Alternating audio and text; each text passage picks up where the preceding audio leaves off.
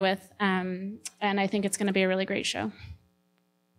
You're all here tonight for Popular versus Brilliant, the talk prepared by Jim Bowles.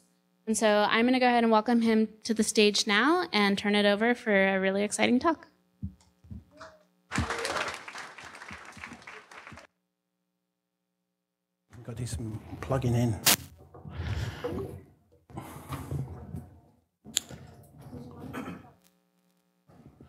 Sure. Talk about it? Sure. We're going to broadcast this on Periscope as well, so you can look me up on the account.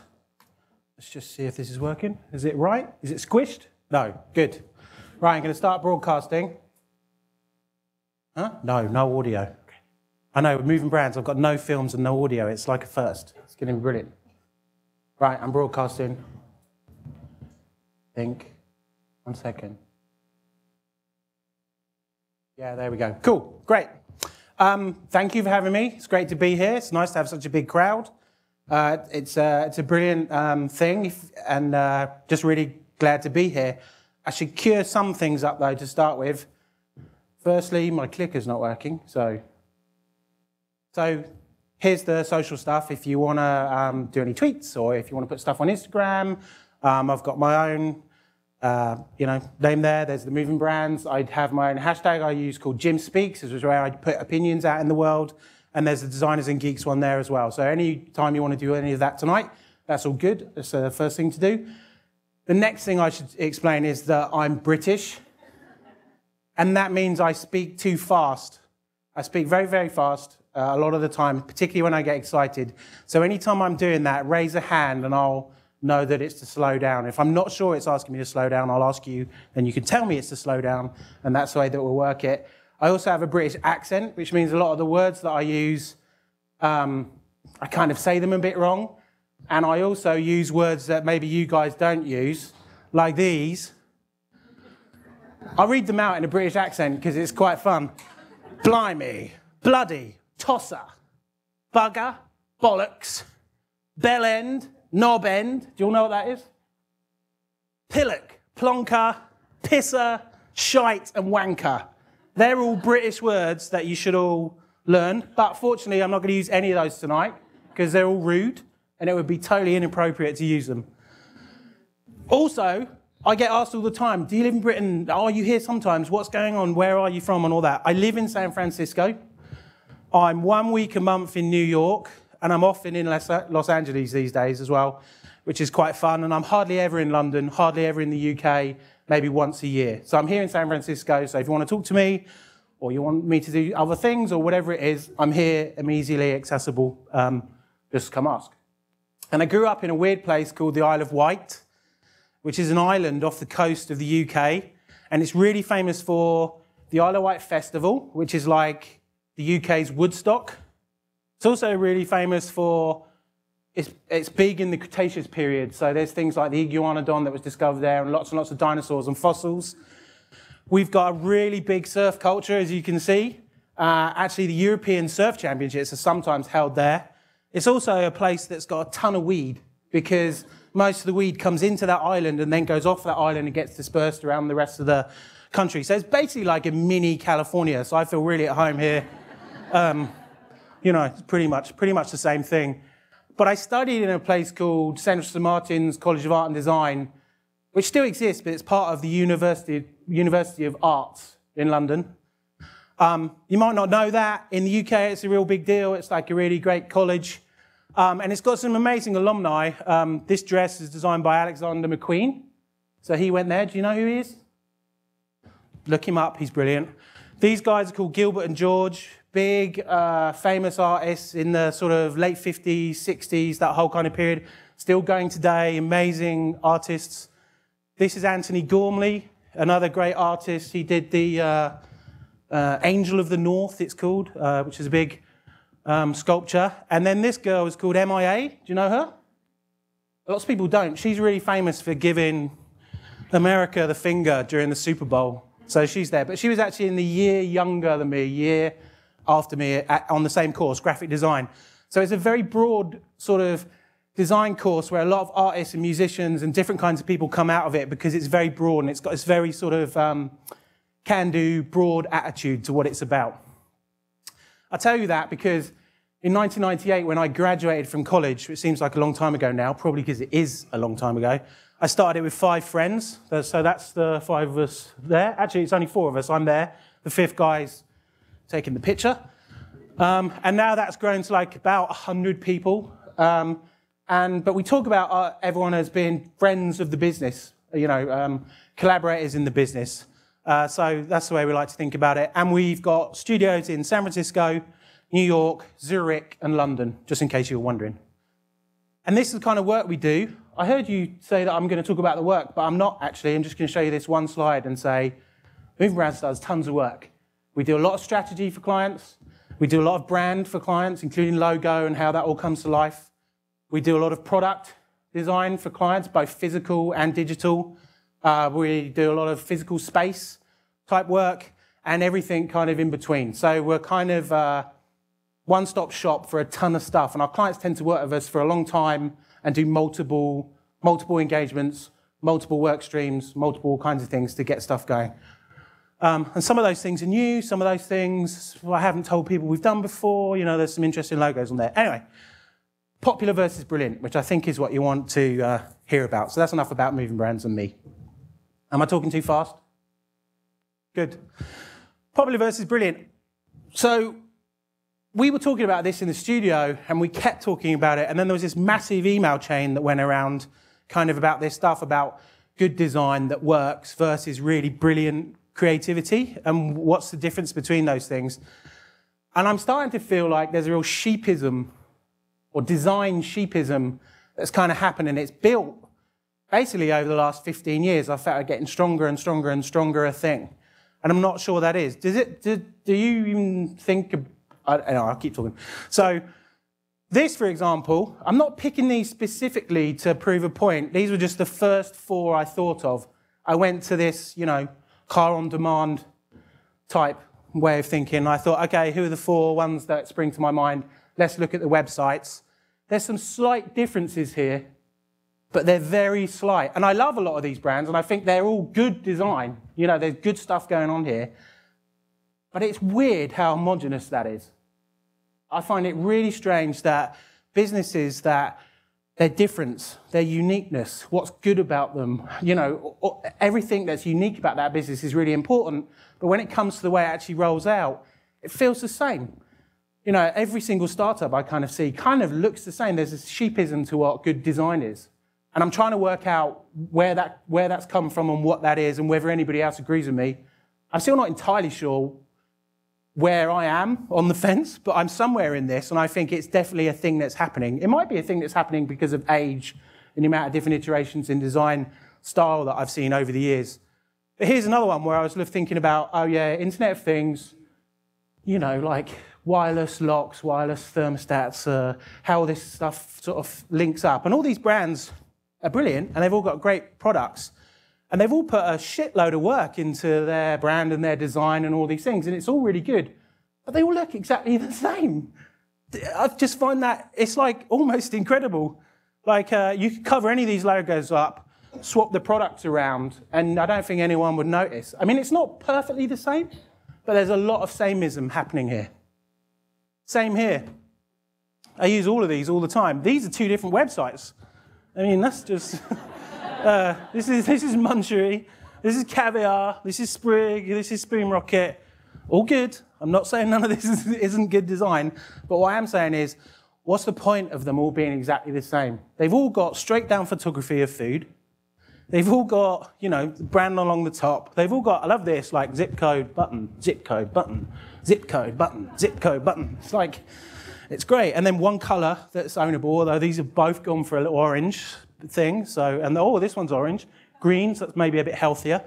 But the thing is, it's weird that it's all really similar, And I think there's this sort of like, I love it all, and I get excited about all of this stuff like you do, but I also see this sort of like endless grayness kind of spreading out in front of me, where all these businesses are emerging, and they're worth billions of dollars, but they all look exactly the same. And I'm wondering where the the creative hierarchy is in the way that that all fits together. So I'm starting to see it like a big sort of endless sea of sameness. But it's not always been that way.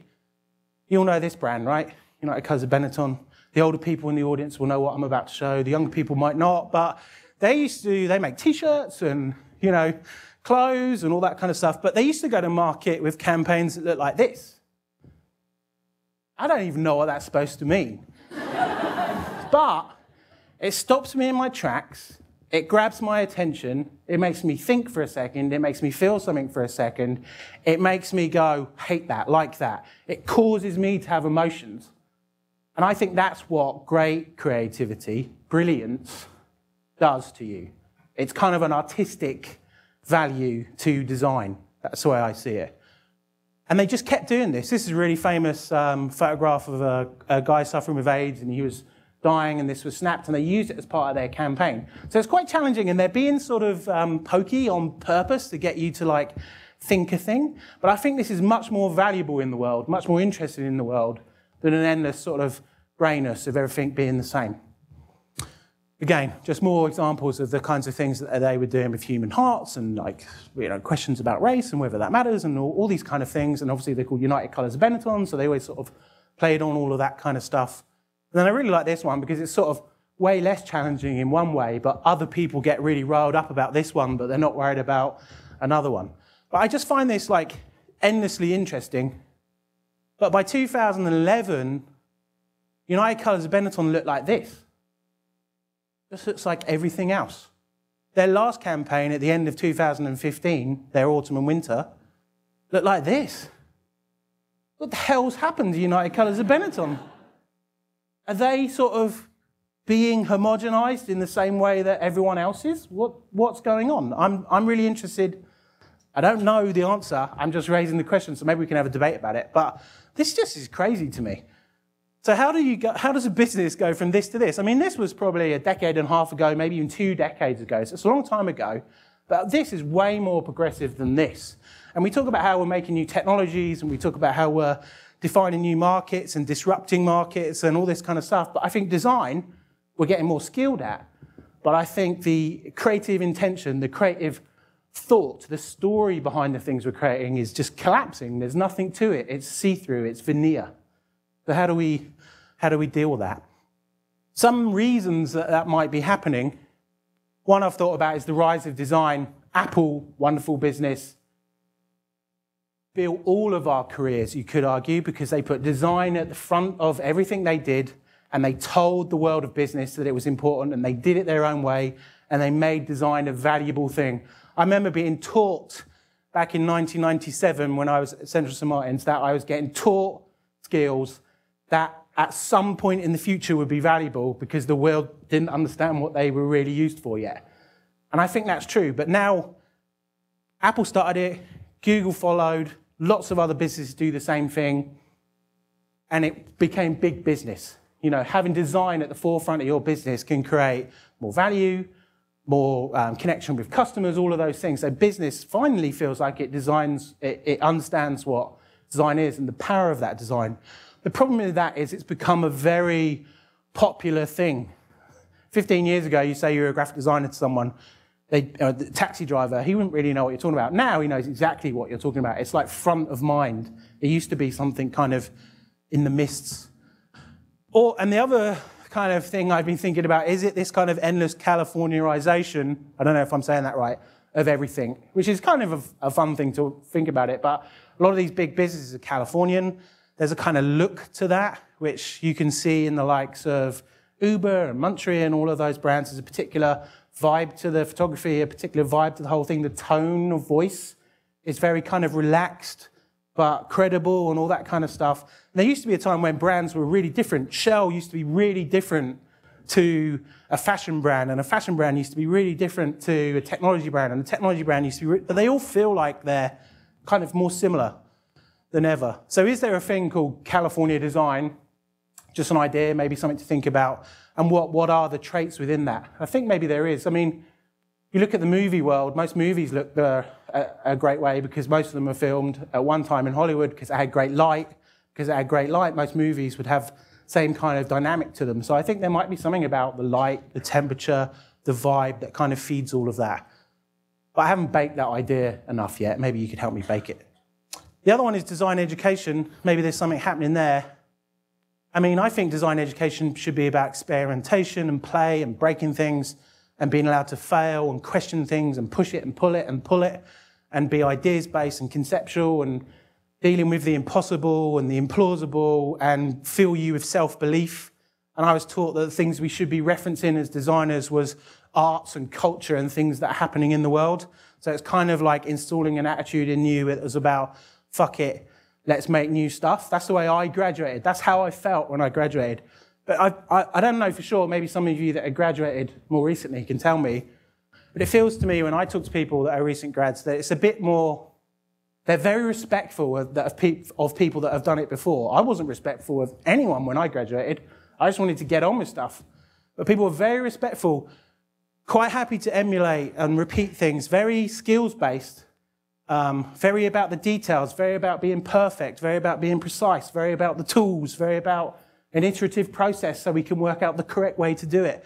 But I think that also builds in a little bit of self-doubt in your own creativity because you're relying on all of those tools and all of that stuff.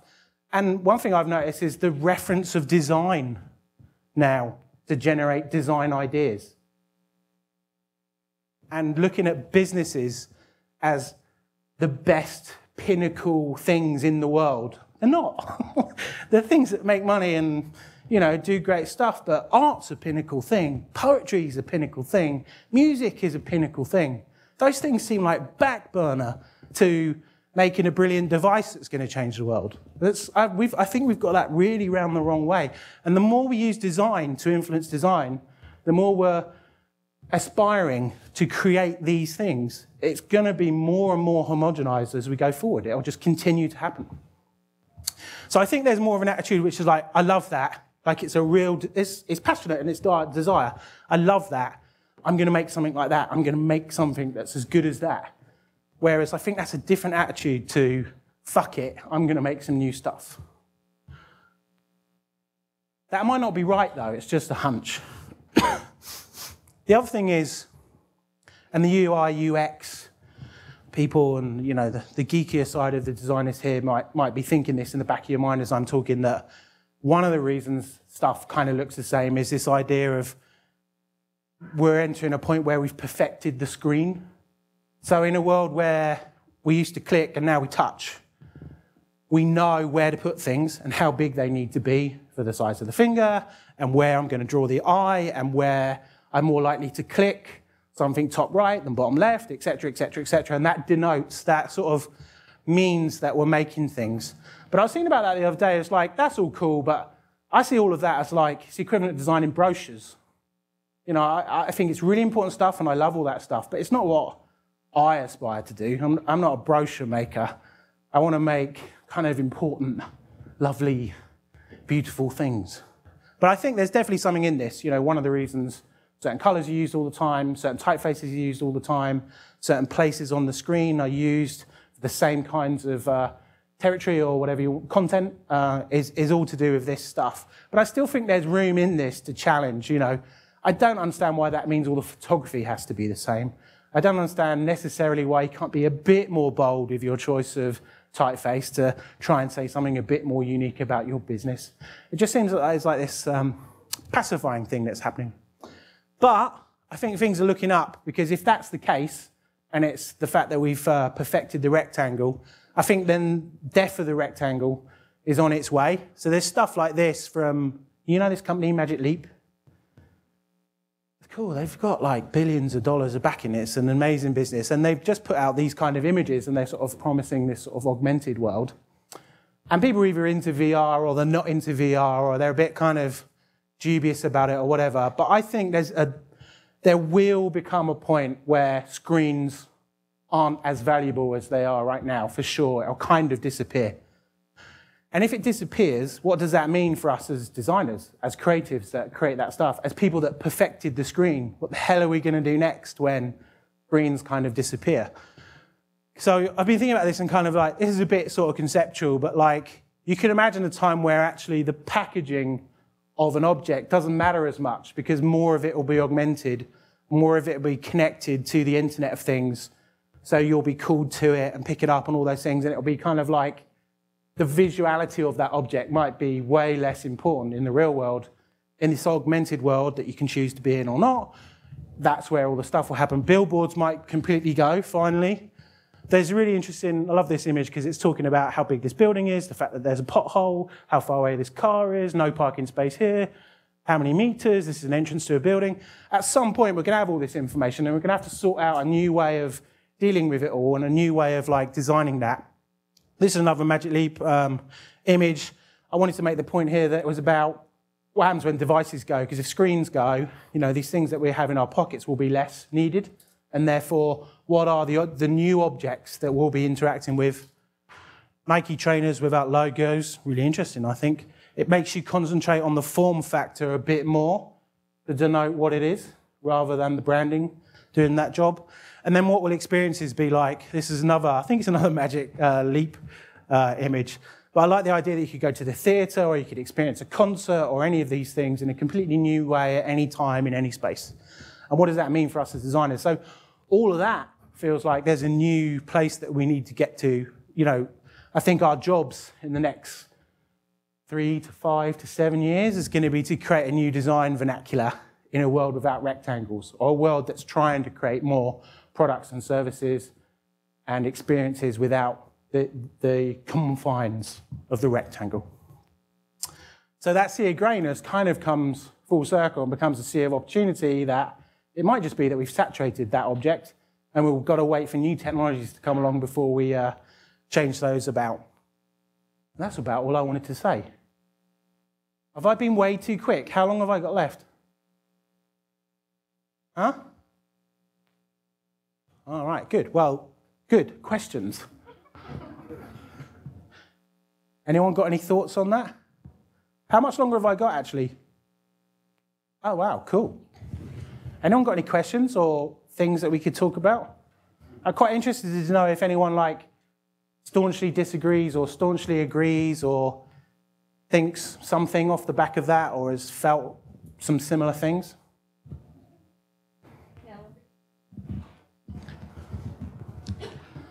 So I have a question playing off of your idea, the hypothesis of design being self-referential, where you design informs more design. Yeah. And I'm wondering whether the massive amount of information that's available on the internet accelerates that further or slows it down. Because in one way, you could imagine that there's more diversity of visual ideas because there's so much stuff flying around on the internet. And on the other hand, you could say, that's a much faster way to spread the one right answer to everybody, so there's more gravitational pull to one set of constraints. So I'm wondering what your thoughts are on that. Yeah, I mean, I think it's kind of, there's quite a few different things in there. I mean, of course, the internet's full of all kinds of content, and all of those things are much more easily and quickly shared, and we all get to see them much quicker. But I think what I was talking about is more this rise of looking at design by designers to influence design. So it's not, I don't think we're looking at all of that wonderful content a lot of the time. I think I've even experienced it in our own studio where, you know, you're doing a big board of things you're going to be influenced by. You know, we call them the mood boards or the territory boards, and like, what are all the references? And it's sometimes been littered with the same design things that keep coming up from project to project to project to project. And so, you know, it's just like looking at that, it's like, well, if they're always the references, we're always going to draw things that look like those things. So we then went on a journey of looking at like rune stones and totem poles and fine art and music and getting back into all kinds of different stuff. And the results were just like immeasurably different to the way you approach the creative. So I don't know if it's the amount. I just think it's the places we go to get our influences. And I think if we're honest with ourselves, maybe other people don't do it the same way, but I think if we're honest with ourselves, we reference good design too often, and I think it limits the possibilities of the project. It limits the kind of, especially if it's something you're referencing that's good and did well and is deemed a success for some reason, then it's very hard to sort of say, well, isn't it a bit boring? Isn't it a bit flat? I thought this business had a completely different vibe about it. We're trying to create something new. So I think it's more about the places we go for the reference rather than, or the types of reference we look at when we're doing that stuff. Did that answer it or not? Not really. Anyone else? Oh, hey. Hey, I love what you're talking about with the self-referential aspects, and you kind of stole my next question, which was where are you looking for inspiration? Where are you finding that? But maybe you can share an anecdote of something recent that you've discovered that's kind of been challenging your rectangle. Something recent that's kind of pushed you outside of the box or impressed you. Well, there's plenty of companies that look like they're... No, not companies, like outside of design and outside of business. Oh, I see what you mean. Yeah. Well, I mean, as for techniques, there's all kinds of things that we can do, like even just kicking off a meeting in a different environment. Even in your own studio, just don't do it in the same place. Go out, do it in the park, do it in all these different places. The New York team just did that, and you kind of get influenced by the world around you. Whereas if we're on our screens and we're looking at the same stuff all the time, and you know, we're all like envious of that latest thing on brand new, or we're all envious of that, then you're kind of like stuck. It's like an awful, if you think about it, it's a really awful place to be stuck. Because the world's full of so many wonderful, horrible, exasperating, brilliant, brutal, mesmerizing things. And yeah, I just think you just need to throw a wider net. I don't know if I answered your question. No, I couldn't agree more. Yeah. Great, thanks. Anyone else? Hi. Hey. Sorry. Hi. I was just wondering, I think some of those templates or images, and maybe I'm just thinking about like aspects of UI that are really, we all see it and then we immediately know how I'm like what the call to action is, or like how I'm supposed to interact with that. You know, it's like you see the little like hamburger and you know you're supposed to click that and then it's supposed to expand in some way. Like in some ways that's really helpful because it allows, you know, a consumer, a user, what have you, to interact with things more easily. But how do you think how does a designer like expand out of that, but, you know, try to come up with new ways? Like, what, I don't know if there's something that you practice in your business or... But I think we talk about things like the hamburger, like it's been around for centuries. It hasn't. It's been around like for a blink. But we're prepared to see that blink of 2 years or 3 years or 4 years or whatever it is, like it's sacrosanct. But at some point before that existed, somebody created that thing. You know, I know it's been around a long time, but you know what I mean? And then there's been the iterations of it, and the one where all the menus kind of fold out, and then the one where it does the cross, and the one lines, and back to the cross. You know, but they're all iterations, and they're all really valuable, but I don't know how you push it. I think you've just got to be a bit bloody-minded about it. I mean, you can only push things so far. There's lots of dynamics in a real live project. You know, there's the team dynamic, there's the client team dynamic, there's how those things are interfacing, there's where they are, there's time of day, there's all the personalities, there's the marketing team and all kinds of things. So there's lots of opinions in there. But I think as the creatives on a project, we're the only ones that are going to be in a position to change it. We're the only ones kind of got permission to say, let's go there. If we don't do that, we don't change it. So I don't know how you do it, but I think if you believe some of the things that I'm talking about and you want to change those dynamics, you've just got to strike out and try and do them and try and sell them in and just be a bit more wanting to do that, I suppose. It's hard. I understand what you're saying as well. I mean, you know, there's lots of things that it's definitely worth adhering to. But I think there's this other thing that's happening is because of that, we're kind of getting quite grey about a lot of stuff. And I think it's a little odd, to be honest, a little weird. Oh, my question is almost exactly the same as yours. That was my question. Same answer then. Well, very similar, but when you have a couple of big players, Facebook, Apple, Google, some unique designers who tend to just be the status quo. Right. I know you said you don't know exactly how to break out of that, but can you talk about maybe the balance between giving a seamless user experience where people know what to expect and know how to experience things versus really breaking outside of the box and having some creative designs, things that people haven't seen before, and how that might help or hamper their experience with something completely new? Yeah, it's interesting. I mean, I definitely think there is part of what we've got to where we kind of know what we're all doing now when it comes to that type of experience. And whereas I remember like 15 years ago, 20 years ago even, when a lot of that stuff was new, people were like, everything was really experimental, and most of it was pretty awful if you look at it now. Really hard to navigate. Why the hell would you want to walk through a room to press the play button on a music player? You wouldn't. So, but it's good that they went through that sort of experimentation. And we're perfecting this stuff to such a point now. You know, there's eye tracking stuff, and there's milliseconds of data where we're measuring all those times and distances and all that kind of stuff. So I don't know, it's definitely hard to argue. But I do think things like imagery, style of icon, style of the hamburger, style of all these elements, I think they could be pushed a lot more. Even just photography, just take that one thing and think about that in a much more brand-orientated way. What's a more appropriate style of photography for our brand?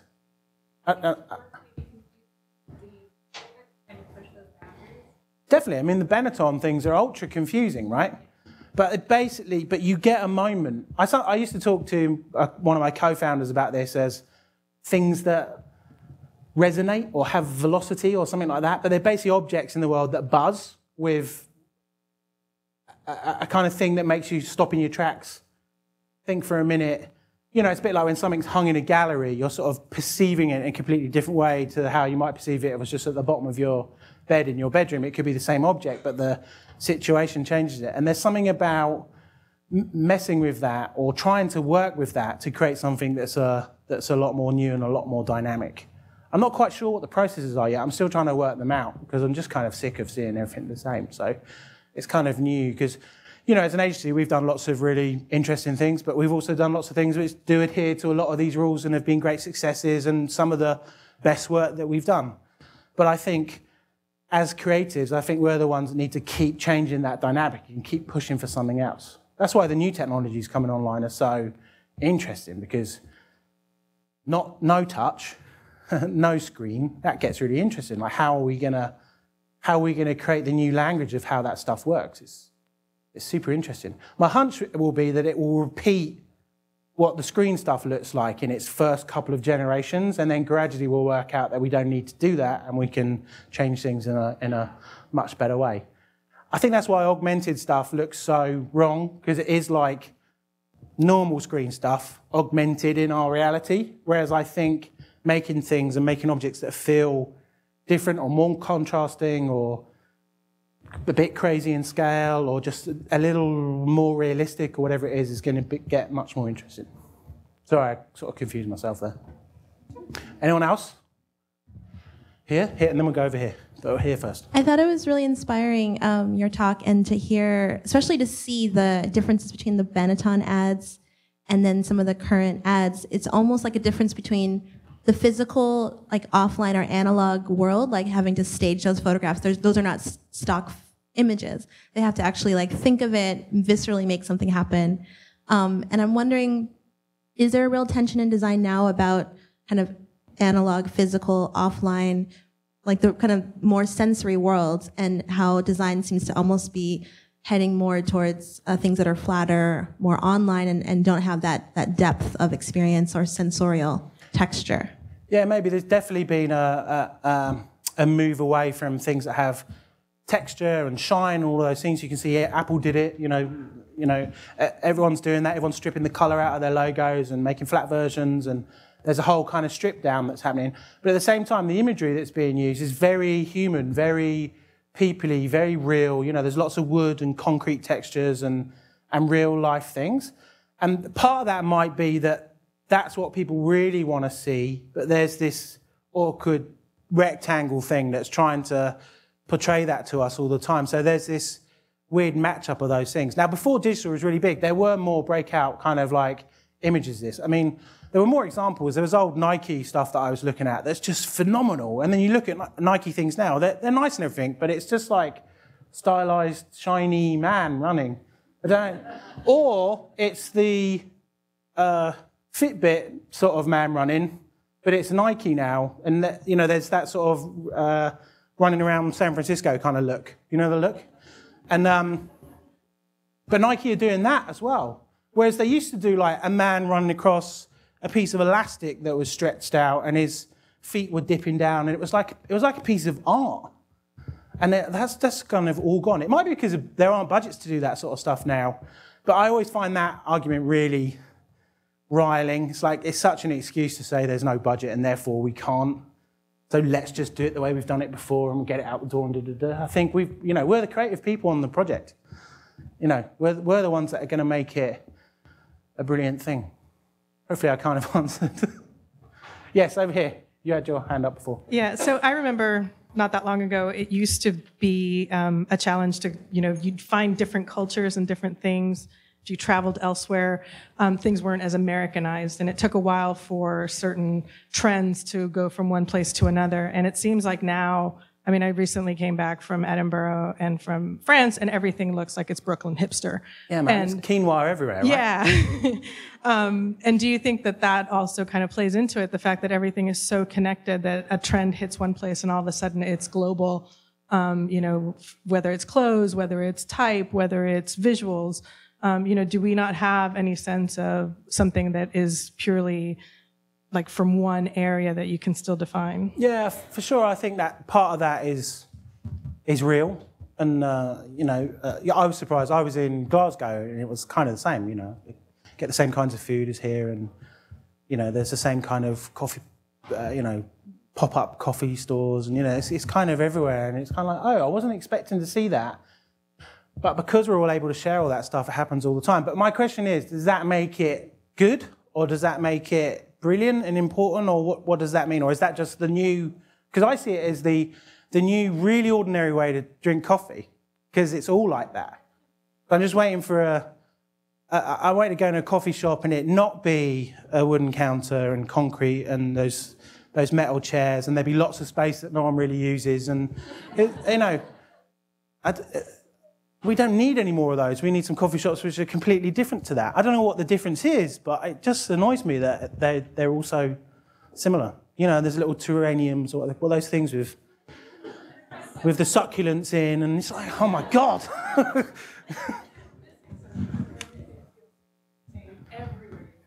Yeah. I'm guilty of it too. I've got mid-century furniture and I've got some of those succulents, and we've all got that stuff. But I think, I really want personally, and other people, just to try and push that envelope a bit more. Just challenge that. I think it's the challenge. No one feels like they're challenging. It's all getting it done smoothly and making sure the clicks happen, and that's cool. But I don't want to die and think my click tally was pretty fucking high, man. Hi. So my question is actually very similar to what you asked. I don't know if it's a question or an observation, but I've noticed as people are becoming more and more aware of design being at the forefront, it becomes there's one thing that becomes brilliant, and there are so many people that follow, like Me Too's. I don't want to call them copycats, but it's the sheepism. That was exactly. So it's an observation. I would love to know what you think about it. Is it because of, I don't know, the whole being lazy and the click thing that, oh, let's just do this because it's tried and tested, and no one wants to take that effort to actually dive deeper in understanding what can we do that's more different or brilliant or off the edge? I don't know. I suppose that's the question I'm asking too. I'm trying to work out what it is, and if it's really. Maybe I don't even need to worry about it so much. Just sort of get on with some stuff. There's plenty of work and plenty of stuff going on. But I don't know. I think there's definitely sheepism. I think really creative people don't do that, and I think there's probably 10 times, 100 times, maybe 1,000 times the amount of designers in the world that there was 15 years ago. So there's a more controversial question there, which is, who are the creatives, who are the designers, and what are we talking about? Because if it's laying stuff out to be effective, we might as well write a bit of software that can do that. In fact, there are bits of software that can do that. So if that's the thing that we're doing, is that truly being a creative? Or is it just being a designer in a cool business and feeling good about yourself? Because I think real creativity is very different to sheepism and following trends. And I think our responsibility as creatives is to challenge that stuff. I think if you really love something, like you really love it, you shouldn't ever emulate it. You should rip it up, burn it, and mix some new paint out of the ashes. That's way more respectful of it than to emulate it. I think if you're emulating something continuously, you're kind of disrespecting it. You're disrespecting all the effort and all the design and all the integrity and all the creativity that went into it. You need to put all that same level of stuff into your own work. So I'm not saying I'm doing that. I'm just saying that that would be a better thing in the world, I think.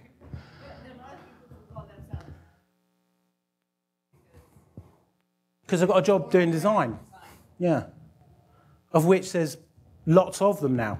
There's even more students than there are jobs as well. We're educating a whole generation to believe that they can all be designers. That seems a bit strange to me as well. I don't know why they all want to do that either. So, in addition... this feels like it's going to be awkward, I can tell. So... In addition to challenging ourselves, do you have any strategies based on your experience about also getting your clients to take those challenges with you and make more emotionally visceral, riskier designs? Yeah, I think so. I mean, we often talk to the client about what's unique about them. You hear this a lot, so this isn't unique in itself, but what's the story? What's that unique story? Why do you exist as a business? I sometimes say to clients, why should anyone give a shit? It's not that, everyone's an ex-Google, everyone's got a great idea, everyone's got all these great things, but what's the very visceral thing? What's the unique thing that people are going to kind of get a connection to? And we spend quite a long time with clients trying to work that out. That kind of changes the dynamic, how they appreciate the design as you go forwards, because they've got that story, that mental picture of why they're a challenger. Because everyone says I'm a challenger brand and I'm disrupting the market. It's like, all right, well, what is that? When did you get that idea? What was the original idea? Why was that idea a thing? I'll uncover that very first seed of the thing. If you can do that, that gets really interesting because it gives you permission to go in the direction of that original seed, not go in the direction of the other brands and the other startups and the other organizations that are in a similar sector. It kind of gives you permission to go a bit somewhere different. So all the design that we do doesn't start with design at all. About a third of the process is kind of understanding the client, understanding the story, looking at everyone else in the market, what's effective, what's not, but what's really true to you as an organization, true to you as a business. And I think that's why when we're drawing logos and creating stuff, it's more about that and it's not about the potential cliches. Say you're working with a movie on demand app or something. There's a ton of cliches you can get into there if you let yourself. Play buttons, boring. Movie strips, boring. Timelines, And as soon as you do that and you let yourself do it, you're just in with everyone else. There's hundreds of those. But if it's the original idea because someone was pissed off because it didn't work as well, or like the Uber story, like someone couldn't get back from sunset and it was just like, why can't I get a taxi on New Year's Eve? That's weird. That's a much more interesting story, you know what I mean? So I don't know if I'm answering that, but I think it's about the thing before the business, the kind of idea of what it was, what's unique about it, what's unique about it. There's some other famous designer says, interrogate the brand until it reveals itself. And then once it does that, once you've got that, then you know how to draw it, then you know how to bring it to life, then you know how to write the messaging. Whereas if you just start designing, I think you lose, you get into cliches really quick. How can you create an environment for designers to actually be less kind of conformist and more brilliant in a way? And from a business side, as a manager, for example, how can you push people to be more brilliant? How can you provide that feedback that will make them understand that they're repeating themselves often and actually maybe other people, and help them to get out of the box in a way, or out of their own head? Yeah, I think getting out of the studio is really important, and really basic techniques like getting out of the studio. There was another thing we were doing where we've realised that there's people that are very noisy in a group, in a brainstorm, me. There's other people that are very quiet, but giving everyone a say That's really useful as well, because you basically make sure you get all the ideas and the real breadth and depth of the thing. And then just a little bit of an aggravated attitude about design. I think it's okay, like, to say that's not very good, even though lots of other people say it's a brilliant thing. You know, have an opinion about it, have a kind of version of what you think's good in the world. But, you know, our structure's quite like a lot of other businesses. I mean, we've got a bit more R&D maybe than other design agencies, and we create a bit of time, and our breadth of offers always been really broad, all the way from making films all the way through to making websites and dealing with brands and creating like brand strategies, product strategies, all that kind of stuff. So there's broadness in that, where we've got people that are quite geeky, we've got people that are very design and into the detail, other people that are big thinkers, other people that have done lots of advertising and comms work. So that mix can really help, you know, put people together that wouldn't normally work with each other. When we get that right, it's really good. But sometimes we get it wrong. You know, we end up the same teams working on the same kind of things. It can get quite stale. So you just have to, A, recognise it, and then just try and shift it around a bit. And we're definitely not doing that perfectly. I'm not saying that we've got this amazing way of working that's sorting all this out. This is the new stuff that I'm thinking about that's kind of interesting to me, that's you know, got some stuff to get my teeth into, but I haven't sorted it out completely at all. Hey, I know you, don't I? Yeah, we met. Great lecture. Hey. So there were really nice observations.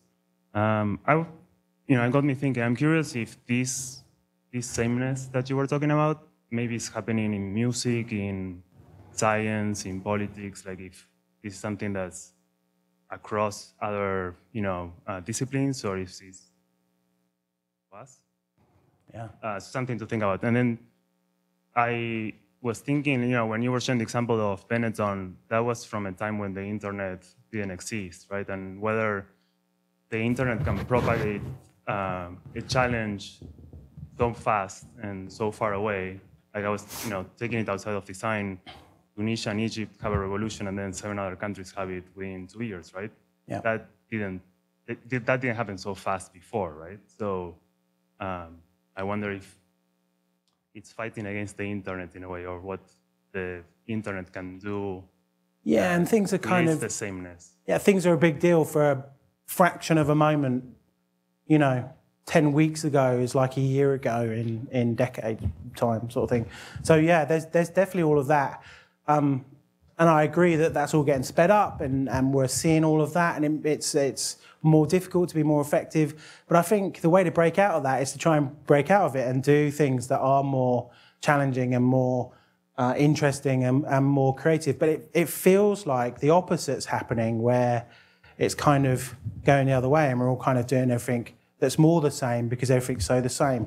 It might just be human. I'm not a psychologist, or I'm not very bright actually, but it might just be a normal human reaction to homogeny would make more homogeny, I would presume, until there's a point where it's too much like that. It's a bit like Gaia theory. Is that a real thing? Someone told me about it. Planet has a sun around it, so it gets caught on hold, and when it's cold, all the flowers are black, and then when it's hot, all the flowers are white, and so gradually it goes from a black planet until it's all black, and then one white will emerge because the sun's in the right place, and then all the white ones. And it's kind of like this theory that the planet can look after itself and it can self-regulate, and there's a natural sort of, it's like business. Business naturally does that. I mean, if you can get it to go like that, but up all the time, that's a good business. So maybe we're just in one of those spikes. So it's going to be really interesting to see what breaks out of that. Is it going to be a piece of technology, or will it be something else? Will it be a social thing? Will it be, like you say, a political thing that completely changes the psyche? What is that going to be? I'm not sure. But I think you're right. I think it's across a lot of stuff. I mean, politics, for sure, everything's becoming in the middle, right? It's sort of left middle, right middle. And that's true here, I think. That's true in the UK. You can see that all the time. But because it's getting in the middle, then you get these like very right-wing breakouts and very left-wing breakouts. And I presume everything will go like that, and then everyone get sort of bored of that and all go into the middle again, and then we'll, and it will just keep doing that. So maybe it's just a natural thing. I'm just annoyed that it all looks the same, that's all. Great talk. I really appreciate all the inspiration. So what I kind of want to just make a statement and not really ask a question. Yeah, good. I'll go over here. Basically, in looking at where we are, we have to sort of examine where we've come from. Right. And what your sort of question is, where's the risk? And who's taking those risks? And I feel like with the rise of the Apple design aesthetic is sort of what led us in this direction, because they showed a world that strict design aesthetic can make money. So I suppose the real question here is, who's going to take the risk to break out of that in order to prove to the businesses who are making the decisions of where to spend their money to push things in the other direction? Yeah, absolutely. You know, would Benetton do well if it had ads that challenging now? That's the interesting question. Or is the psyche in us as culture so different that we wouldn't react to it in the same way that we did then? Or what's the new version of that now? And you're right, who's going to pay for it? Who's going to take that risk? Someone will, and it will happen. I mean, Apple did. That's what they did, and they changed that dynamic. But it strikes me that someone's got to... I'm waiting for like really gritty ads and crazy things and stuff that doesn't quite make sense, that hooks me in and makes me want to find out more. And there doesn't seem to be that way of communicating to us anymore. It's sort of all on a plate and perfect. But we seem to be admiring that and putting it on a pedestal and saying that's a beautiful, brilliant thing.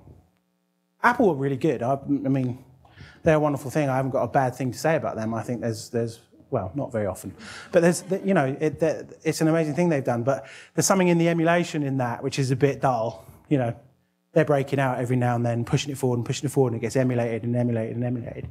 But someone's going to have to break out of that and do it in a different way. We'll all get bored of it at some point. Hey, yeah. So thanks for your talk tonight. I wanted to dive a little deeper on the undulations you were speaking of a second ago. Right. And you know, if we're on one side of the cycle now, I guess I was curious about the other side of the cycle. Specifically, like, we're all consumers of design every day, and I wonder what it would be like as consumers to just constantly be confronted by very emotionally arresting images. You know, where every time someone is sort of advertising a sweater, I have to see the equivalent of a baby fresh from the womb. Like what that would actually be like to live in. Is that the ideal? Imagine, that'd be brilliant. This is kind of a loaded question. Then I'd be up here going, why can't we have a nice sunset with, you know, someone with shades going, whoa, I've got a coffee and it's really easy to get in this taxi. Yeah, I don't know. I don't think there's the undulation. I think I don't know if that's a real thing. I don't think there's much chance that every brand's suddenly going to be as breakout. I mean, Benetton was extremely breakout when they were doing that stuff. But stuff was more generally able to do that. There was more attitude across the board in advertising and comms, and brands having strong brands that all felt like they were pulling in all kinds of different directions. But yeah, I don't know. I mean, it would be just as infuriating, I suppose. What does that mean, though? Does that mean that somewhere in the middle is kind of good? I mean, I don't mind everyone being on repeat and doing the same thing, but occasionally I want someone not to. You know, I only need it like once a month or something to just make me go, holy shit, they just did that. That's mental. You know, maybe it's just me being selfish. I just need like more extreme stimulation or something. I don't know. Maybe I should try and find that another way. Hopefully only a couple of people tonight will take away the message, and not everyone. There could be too much. Yeah. Just try it. Just try and do something a bit different. Maybe you all are. I don't know. Let's do 2 more questions. Okay, and then great. We'll switch over to the shout-out section. So if you haven't done shout-outs before, it's your chance to just promote yourself or your ideas or something else, but you do have to come onto the stage. So last 2 questions. Anyone in the audience? There's one over here. Down here. Down there. All right. How's it done? Hi. So... Oh, have you made notes? Yes. Okay. So the Benetton ads are really going for an emotional response, and I think there is, in today's world, like the same thing happening, but it's clickbait. Like the woman peeling off her skin. Right. And you wouldn't believe this. I feel like that is the equivalent in today's world. And do you think that brands in today's world are afraid of looking like clickbait if they go for that shock value? Is that why they're being so polished? I don't know. I think there are things out there that are doing some of that dynamic, but it still seems more sanitized to me for some reason. I don't know. Maybe it's just me. But are brands afraid? I'm not even sure they're thinking necessarily to try and be so breakout, because it's. I think maybe it's because there's sort of more at stake now, less reason to put your hopes in the arms of the advertising agency that are going to do something dynamic. But we use Apple as an example, but they did that. They were challenger and breakout, and that famous ad in 1984, and it didn't really look like everything else. It was very challenging and those kind of things. So, and when a brand does do that, it can make a leap much bigger than just the leap you do by getting everything really good and really perfect and working really well. I think you then got to do something big and dynamic. And I think if you can do that and you get it right, it's riskier for sure. It's like putting all your money on red or whatever, It's definitely riskier. But if it's true, I think it's less risky. I think if you're just doing it to be sensationalist, it's probably not going to work. But if there's something about your brand which suits that, I think it resonates with people in a better way. Maybe I answered that. Last one. Hey, Jim. Hey, man. I'm curious, what are your thoughts on usability and experiences where you need to return to something again and again? Sort of ties into a lot of the questions that were asked already tonight. But in context of specifically the Benetton example, you showed a billboard advertisement from the 90s, and then a modern day splash page on the internet where you're supposed to come to it, understand what you're supposed to do, be able to interact with these elements and buy something. That's the goal of the page, is to make a transaction. So I'm curious, maybe in the work that you do or your experience throughout your career, how have you seen the evolution of usability become something that's more important than the flash? Like Liz was just saying, the shock factor, that clickbait, how has that evolved over time? Yeah, I mean, of course it's really important, particularly with sites and services and software and products that you're going back to all the time and using. There's a familiarity to that's really, really important. I think that thing I showed is actually an ad. I'm not sure it's a page actually, but I can check that out. I know there was an ad that ran with it, billboard ad, that was pretty much the same. That's not that different. But I think, usability and the ease of that and how effective that is and making sure that's right. I think it's had a massive effect on that kind of work. But I still think, and that's cool. I'm not actually saying that that's bad, but I think that's sort of making sure brochures work and making sure the product works and all those sorts of things. But I think brands also have to do other things. And what I find disappointing is when they do make an ad, when they do make a billboard, when they do make a TV ad, it feels like it's being made the same way as they made that usability thing. And I wonder if they could break that stuff out more, that would give them more permission to sort of change things up a bit. But it is a delicate thing. It's not as easy as, those Benetton things for sure are just ads, so they work in a particular way. I think I was more getting at, and there's lots of intricacy in that, and there's lots of things I was saying that just doesn't quite add up, particularly from a usability standpoint. But I still think there's a responsibility as creatives to just try and push that dynamic wherever we can. But if you're responsible for purely the usability of something and how it's working, and I don't recommend that you suddenly put, a newborn baby in the middle of the user experience. But somewhere in the brand, there might be a way of being more expressive that's going to kind of force things through. Thank you. Thanks. Everyone, please give a round of applause for Jim.